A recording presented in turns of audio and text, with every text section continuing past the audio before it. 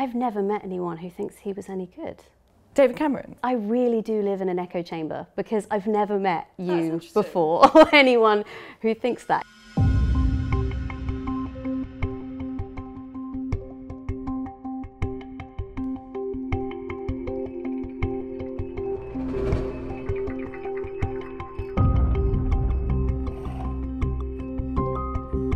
I think that safe spaces can be used as a kind of escape route when it's just, oh, I need some time out from this particular issue, and it can be used as a way to shout down someone else's opinion. There's a lot of danger in modern debate for people just saying, I can't bear to hear what you're saying because it's offending and triggering me too much. But sometimes you need to hear the things that other people find offensive. So sometimes you need to listen to stuff which you don't agree with and find a way to argue back to it rather than kind of hide in some sort of bunker, which is a safe space. I'm not sure hearing an idea you disagree with is what they're being kept safe from, though. Because when you say safe, the opposite of safe is basically being in danger. Yeah. And if people feel like they're in danger, I feel like maybe we should listen to them. I think people should be allowed to express opinions that other people violently disagree with, and you should be encouraged to have proper debates about it. But I mean, the definition of safe space seems to be protected from ideas that they may find offensive, and I don't think people should be protected from ideas that they find offensive.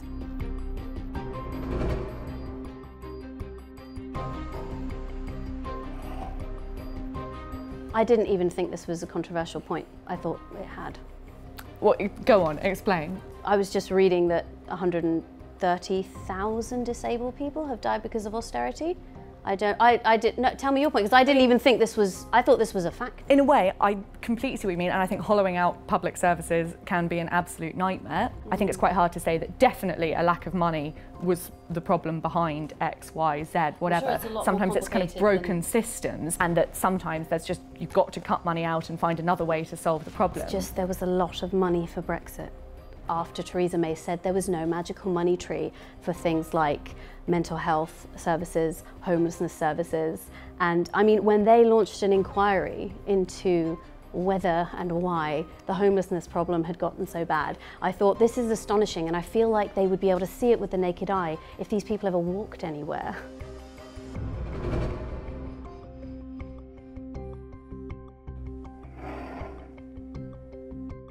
I think it's dangerous to sort of bandy around the word transphobic too readily. There's a sort of level of scepticism which comes, not nasty scepticism, not sort of satirical, just kind of let's analyse this huge phenomenon sensibly and see, and you've got to be allowed to ask questions when something this big is happening. With literally any prejudice, you always get this. We got this with Islamophobia, you even get it with sort of fat phobia, people framing their arguments as concern when there's something a little bit nastier underneath. I actually think it's dangerous to sort of dismiss the people who are saying, actually, your concerns are hurting me. And so perhaps what's needed right now is much kinder language.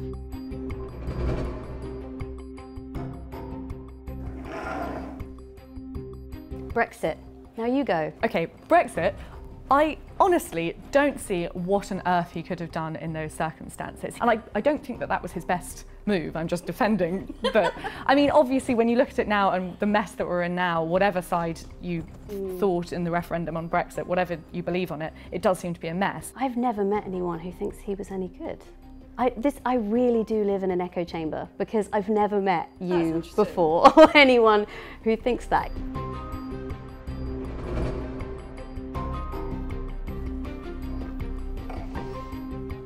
I mean, she was absolutely lousy, obviously. I just feel mean saying strongly disagree. I feel a bit mean. She tried so hard. She was given a difficult hand. She played it very, very badly. I don't know what else to say. Yes, she got a mess. It was horrible.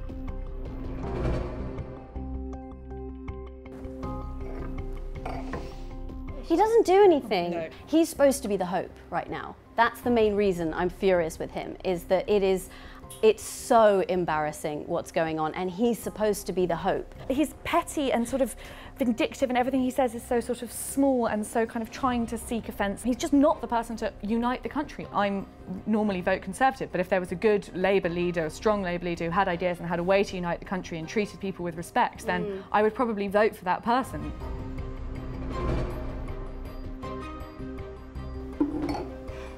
I was recently, in the last few years, told by my mother that I'm Jewish.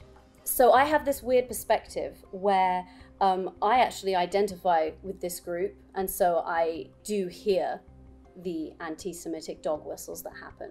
But also, because I don't present as Jewish, I hear what they say when the Jews leave the room. Yeah, I just cannot believe that people like, it's so obviously happening. Just wouldn't get these brilliant Labour MPs feeling like the party doesn't represent them anymore. They're not making it up.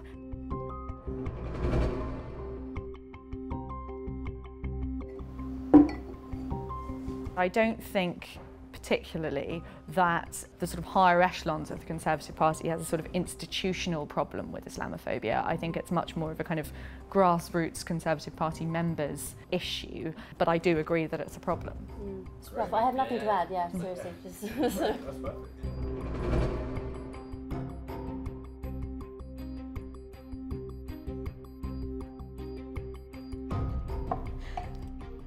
That could have been so awkward. Imagine, cheers.